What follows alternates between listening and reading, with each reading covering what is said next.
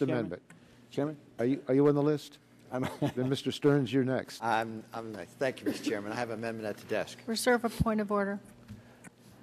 Gentlelady from Colorado reserves a point of order. The clerk will report the amendment. Amendment to the committee print offered by Mr. Stearns. Amend Section 6001A2 to read as follows. 2. The state will implement a plan. Without objection, the amendment will be considered as read, and gentleman from Florida is recognized to talk about his amendment for 2 minutes. Mr. Chairman, thank you very much. You know, when you have these amendments, I like to give an overview for my colleagues.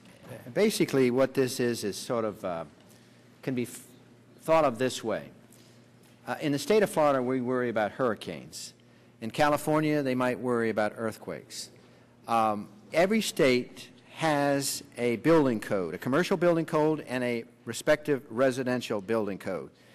And many state legislatures have just passed a code to enforce that is peculiar for that state.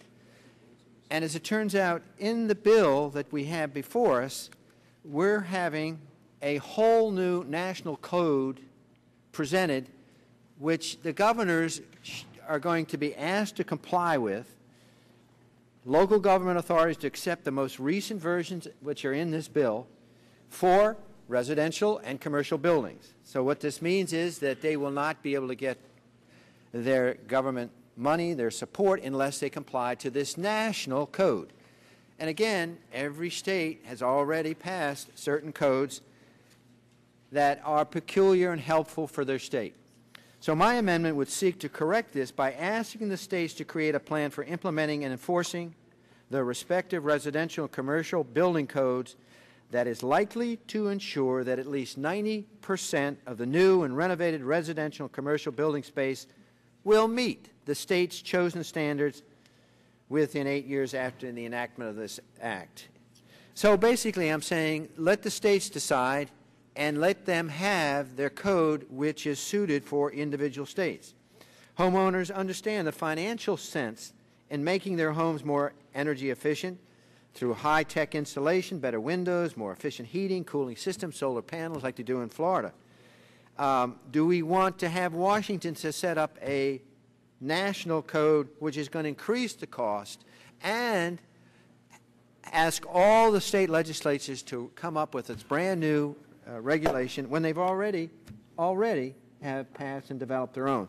So my amendment is very simple, Mr. Chairman, is to let the states comply in their own prospective ways, which in many cases, particularly in our state, I think is suitable. Mr. Chairman, I'll withdraw my reservation. Time has expired. The gentlelady from Colorado withdraws her point of order. The chair recognizes himself for 2 minutes to oppose the amendment.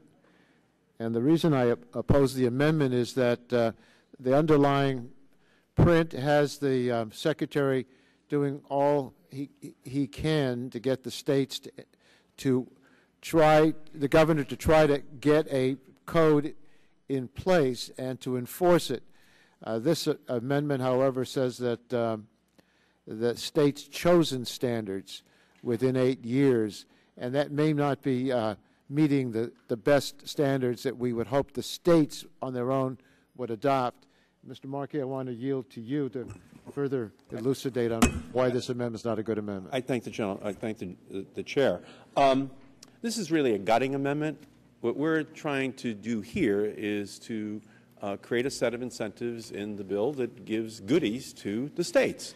And what we're saying here is that that there's a standard, which is a current standard, which is in the underlying bill, which we brought here to the committee today.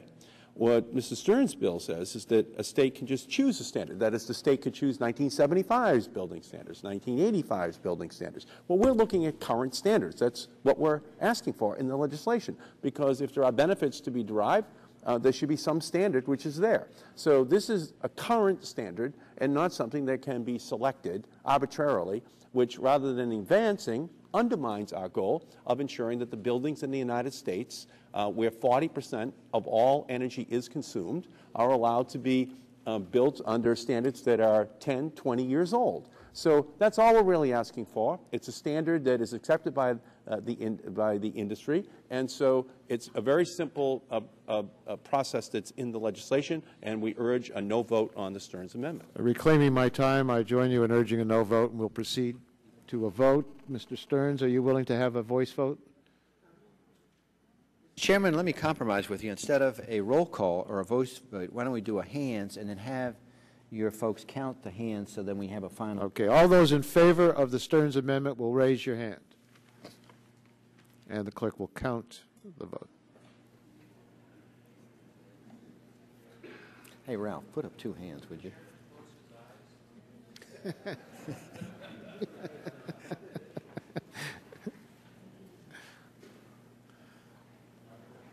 Like 33 to 21 to me. Okay. Now, those opposed to the amendment will come into the room and raise his or her hand.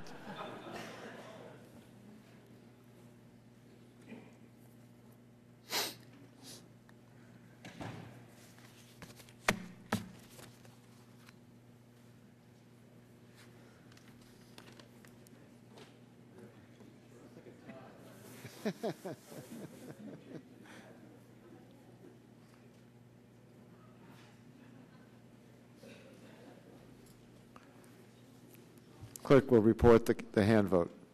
Mr. Chairman, the division vote was 15 ayes and 29 against. 15, well, 15 to 29. 15 to 29. 15 to 29, according to the tally of hands, the amendment's not agreed to.